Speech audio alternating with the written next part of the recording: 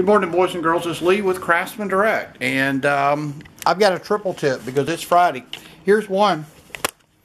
Use a corner trowel when you're doing corners, and you'll have them come out pretty like mine. Tip number 2, get a corner sponge. Come in, go straight down.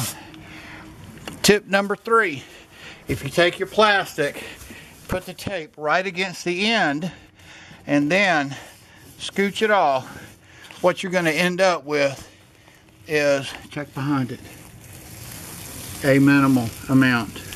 A very minimal compared to the front side. Folks, give us a call at 919-612-9000. Again, that is 919-612-9000.